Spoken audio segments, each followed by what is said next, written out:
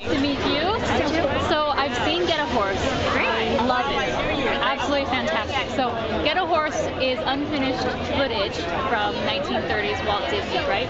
No. Oh. We actually carefully, everything that you see in the short is actually new. Oh. The idea, the concept, the storyboard, the story, and the animation was all done at Disney in the last 18 months. So we basically tried to make it look as much like that early Mickey, so that when he came out of the screen into color and CG and into the theater that you're in, it gave the audiences in the theaters the biggest surprise that we could give. Oh, well, that's a bad rumor that's going around. They say it's unfinished footage from Walt Disney. He's going to win an Oscar. No, so you're going to win an Oscar. And I guess it would be really lovely if the 2D guys, there are some very accomplished and legendary Disney animators working at the studio in 2D now, and they need the credit for what they did, which is a great job. So what I loved about the short was the transition to the CGI characters, because sometimes translation, they're not as realistic, they look completely different, but I thought they were spot on. So tell about the process of designing those. Yeah, it was a really well thought out process. When Lauren, her vision was to make sure that when they were on the screen in black and white and hand drawn, and when they popped through to the screen, to stay the same look as a 1928, 1929 Mickey. And we worked, and our artists are meant to make everything look perfect. But this we didn't want it. We wanted to be authentic to back in the day. So we had to do a rough, dirty pass. We had to do a film damage pass.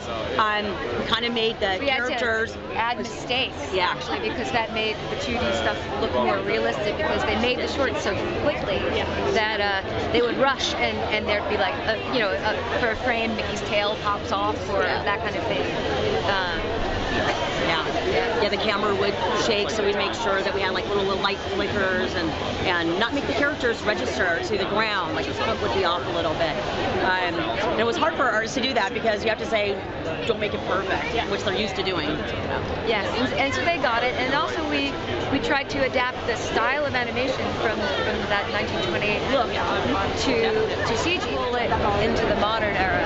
And so I thought, hey, we make it the Lost Short, do a whole story that looks like it was made in 1928, and then you literally pull it out of the screen into color and CG. 3D would really help right about then, and into the theater that you're in.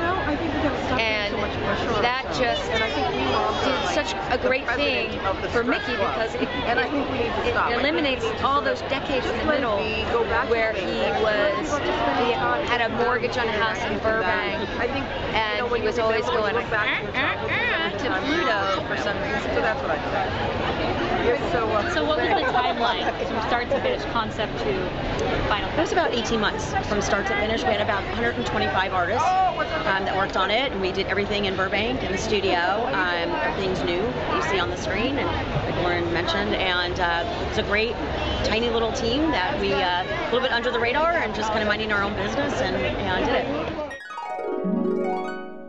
Right, body's white, must be Olaf, must be Olaf, must be Olaf the snowman.